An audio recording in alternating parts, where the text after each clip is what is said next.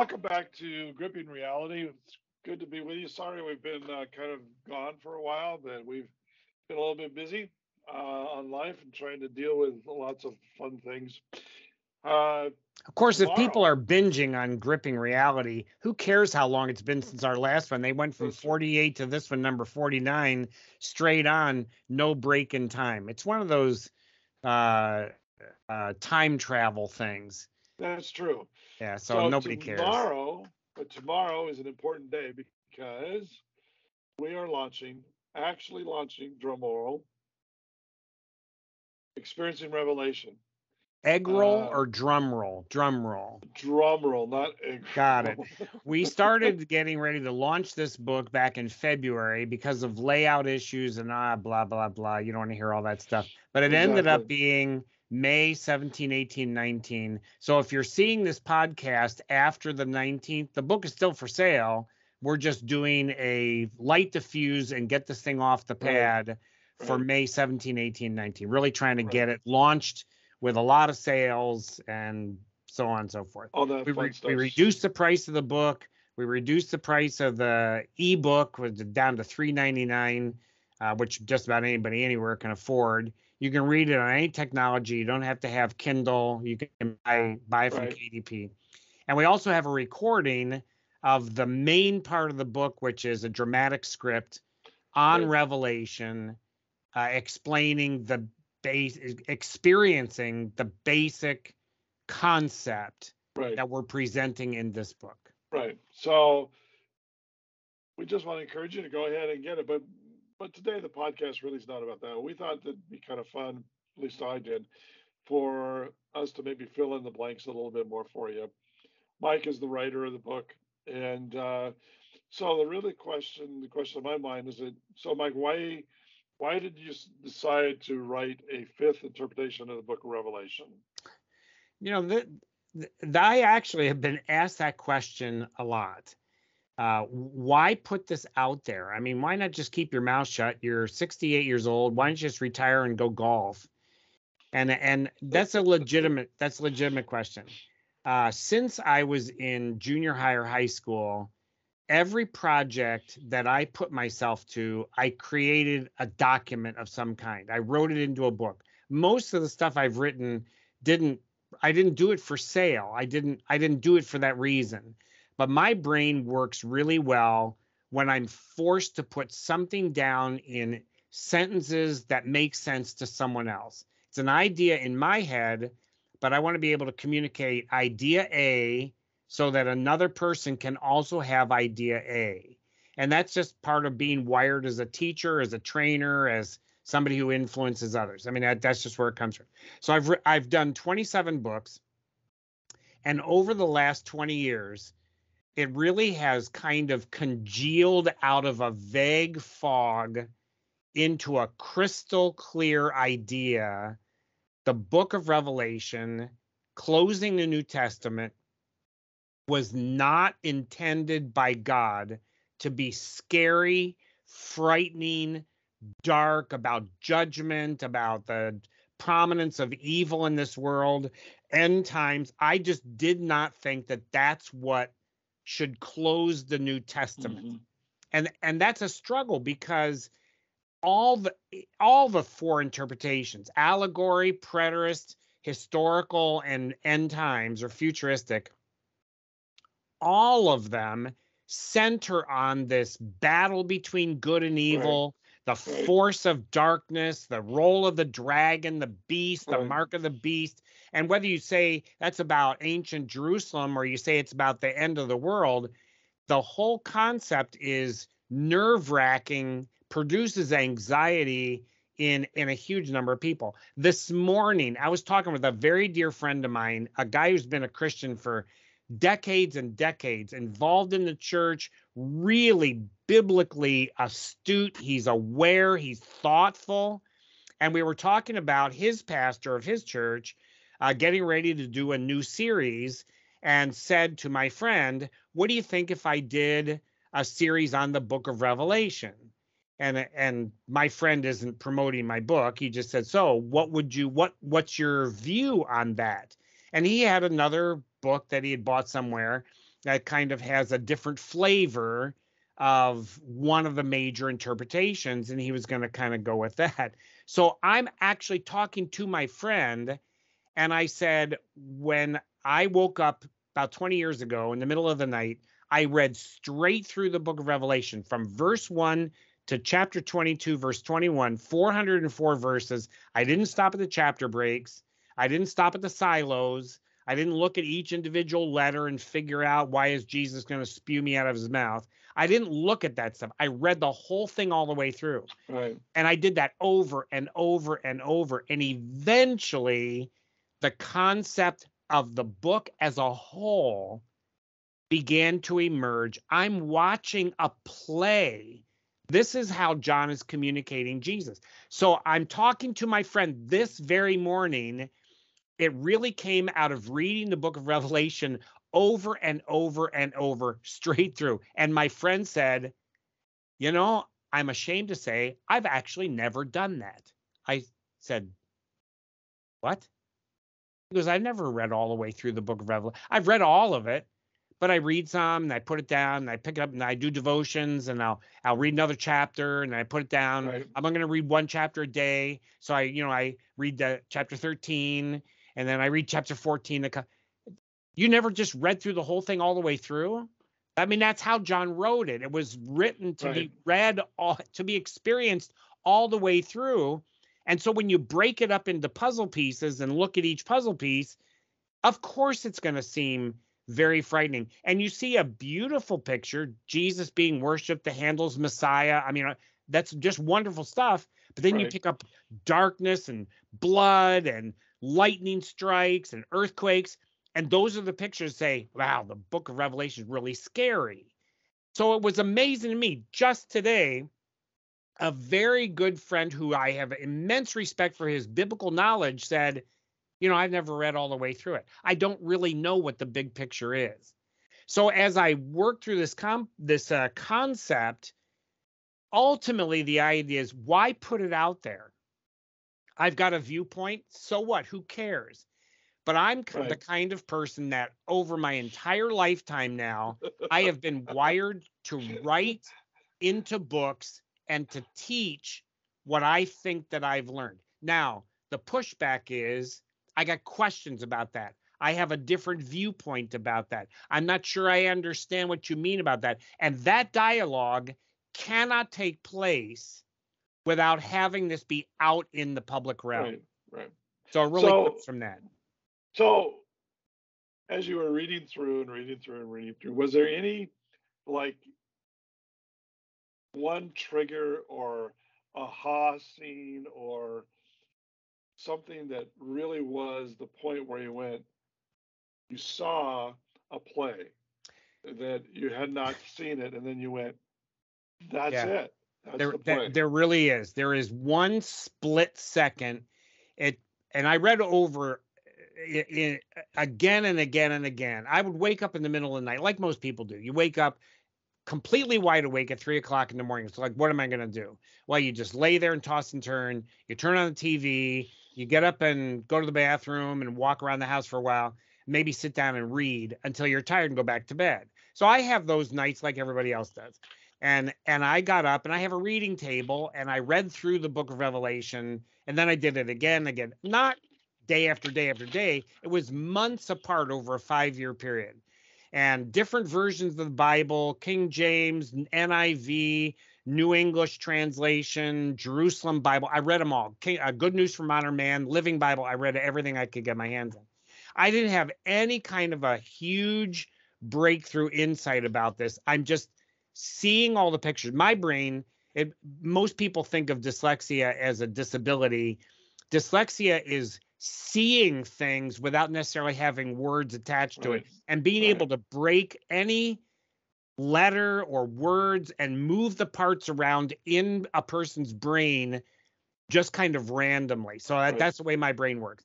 So as I'm reading, I'm creating these little pictures in my mind that are like a film with separate scenes or images. And I had about 10,000 of those through the book of Revelation. Every word, phrase, the color, I had all that in my mind. And one night, I didn't journal this, so I really have no idea when it was, but it was after 5 years or so of doing this. I have all these pictures in my mind, all these different versions, all the way the words are. I read it in Greek. I mean, I'm doing all that stuff. It's all in my brain somewhere.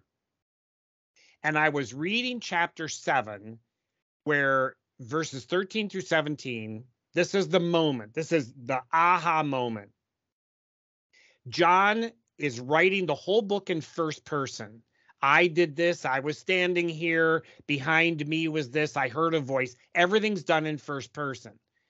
And in chapter 7, the 24 elders and the 4 living creatures who repeatedly come into the book to worship around the throne of God and to celebrate God Almighty and the Lamb that was slain. That's what they do. They worship over and over and over. John writes in chapter 7, one of the 24 elders turned to me and said, "Do you know who these in white robes are, white stoles? Do you know who they are and where they've come from?" And I said to him, "No, sir, I don't know. You know." And he said, "These are the ones who went through the tribulation. They washed their robes in the blood." He gives an explanation. That moment, I could see the elder on a stage turn to John, who's the narrator, and go, "Psst, hey, buddy, do you know who these are that just came on stage?" And John's there going, "Hey, I'm the narrator. I'm not in this play. I'm narrating the story. Don't bother me." And the elder goes, no, really. "Do you know who these are?" And it's really a statement to the entire congregation watching, or the audience, or the people reading the book. Do you know who these are? And John speaks for all of us. I have no idea who they are. I'm narrating a story. You're in the story. You would know. And he says, yes, these are the ones that went through the tribulation, and that's not bad for them. God's taking care of them. There's no more tears. The sun doesn't beat on their head. They're going to have food enough to eat. Yeah. And then he gives explanation. So as I'm reading this, I see they're on a Greco-Roman stage, a first century stage, and the elder turns to the narrator and says, "Do you know who these are?" And the whole audience goes immediately quiet, because we're going to get some inside information that this is an aside. So I saw that split second, and then my mind went into hyperdrive. In chapter 1, John is speaking, making these grand statements, and all of a sudden he says, "And I heard a voice behind me." What does it mean, behind me? And I turned to see who it was, and Jesus comes, makes an appearance with this huge Greco-Roman costume on, huge head, hair white as wool, sword coming out of his mouth, sash across his chest, feet like burning, all the costume. And John runs over to his feet. Where's he running? What does this mean? He runs over, falls at his feet. Jesus puts his hand on him and says, "Don't be afraid. I'm the beginning and I'm the end." Introduces the play. Right. This is all happening in a few seconds. Then in chapter 19, John, in the middle of this praise and glorious worship of the Lamb that is now risen from the dead, he runs over to the other narrator. The 24 elders and the 4 living creatures are all worshiping. Everybody's super excited. All these words going on. John runs over to the other narrator, falls at his feet, and that narrator, that angel, says, "Whoa, don't do that. Worship God." That's the theme of this book. Worship God. Right. And John, so he picks himself up, goes back to his side of the stage. And then the celebration goes on. And chapter 22, John does the same thing. He runs over to the other narrator, the other angel, falls at his feet. That the other narrator says, or the angel says, "Yikes, don't do that. Worship God only. I'm a fellow servant with you." I thought, wait a minute. John's the apostle. He knows how to worship at the feet of Jesus. And all of a sudden he's running over to this other guy and falling at his feet to worship. And that guy goes, "Whoa, don't do that. Worship God." That's hilarious. I couldn't find a commentary that would explain not only why does John do it once, but why does he do it twice? So this is all happening in a few seconds when the elder turned and said, "Psst, hey, buddy, do you know who these are?" That moment burst into my mind, all the pictures, all 10,000 pictures. We're experiencing the story of Jesus Right. on a massive theater in Ephesus or in Pergamum or in Thyatira and Laodicea. In those cities, the people who went to theater were the elite people. They were the top shelf folks. They were the official citizens of the cities. And John is trying to present Jesus in their world. But it was that moment that it all made sense. And then it took me probably 10 years of study and analysis and back and forth in my own mind, talking to many other people, preliminary teaching, pushback, adjustment, all that took place. And eventually 2 years writing this actual book and getting it ready, that's really where it came from. But that moment, still when I read chapter 7, verses 13 through 17, the elder turned to me and says, "Do you know who these are?" And I say, "I have no idea." You know, that moment to me was the absolute burst. This is a dramatic presentation of Jesus, not darkness, not death, not the dragon, not the beast, not the mark of the beast, not Armageddon, none of that stuff. It is about Jesus Christ and to present Jesus Christ to people who loved theater. That's my view of this. So thematically, that's where you would say this is where it stands, is that John, is this correct? That John is producing this so that they might see who Jesus truly is. So So, hopefully, and then another question, I'm not going to put in your mouth, but I will, well, of is course, did it ever become a play done in theater? we have no way of knowing. We have no way of knowing, except we don't have copies of scripts. Children learned how to write Greek by writing the scripts of great plays. The church in Greek took the words of Jesus in Aramaic, challenging the Pharisees and Sadducees by calling them hypocrites. That's not the word Jesus used, but that's the word in Greek. Hypocrites is the word for a stage actor, Right. someone under a mask. And the idea of taking the story of Jesus and giving it to hypocrites, I think the people younger than John said, ain't no way we're doing that. Right. We don't know what this book means, but there's no way we're going to the leaders of the theater in Ephesus and saying, "Hey, our apostle wrote a story that might be really good on stage. Would you guys consider putting this book into life on the?" I think that never happened. But John wrote it in such a way that any first century person who went to theater, loved the theater, understood apocalyptic genre, that they would read it and say, "Oh, I see Jesus, his birth, his death, his resurrection. I see that in this storyline." And I think that's what he did.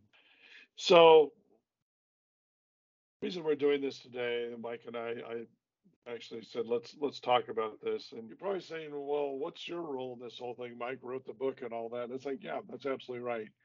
Um, but how Mike and I have worked together for almost 36 years. We've worked on tons of projects and materials together and presentations. He and I do a lot of team collaborating. I do a lot of editing, together. And he asked me to come in and be a part of it, which has been a real honor. And we've been working together on several projects over the last several years. And but the whole idea here was that I also believe that I could not understand how Revelation was depicted in such a way that was all about judgment, death, dying, destruction. Not that I don't believe there is, is judgment, isn't going to be judgment. Of course, I believe in that. But the reality was, is where's the hope of glory that really I knew in all of the New Testament, and now we're going to have this one outlier that is this horrendous thing. It just never made sense to me. So when Mike started writing the book and started sharing the ideas about this thing, to which he and I have spent hundreds of hours having dialogue about this material, um, it started to make real sense for me. And we both have commented many times when you ask people, you know, what do you think of the book of Revelation? They almost recoil. It's like, I don't understand. It's really confusing. I don't like it. It's icky, So that just didn't make sense to us. So that's how we ended here because we're here to help people hopefully discover who Jesus is. That's the whole intent of what we're doing. This is not about money. This is not about making a name for ourselves or any of those kinds of things. It's about the story of Jesus. And we want people to come in contact with him. And maybe some people who have said, I'm just done with all this stuff. I've been to church and I'm done with church. And we're going, why don't you take another look and see if maybe there's something here that's a little different for you? So, Michael, any last thoughts? So that really is the challenge, and there's going to raise a lot of questions, a lot of issues to be examined more carefully. Putting this idea out there doesn't mean that everybody who considers this book or reads it is going to automatically believe my viewpoint. I understand that. If it doesn't get out into the public discussion, it really is worthless. It's just a pet idea and it goes nowhere. But I think by putting this out there, we really have the chance of having some extremely helpful and insightful dialogue. So for those who buy the book early, we are not giving tickets. We're not going to regulate this.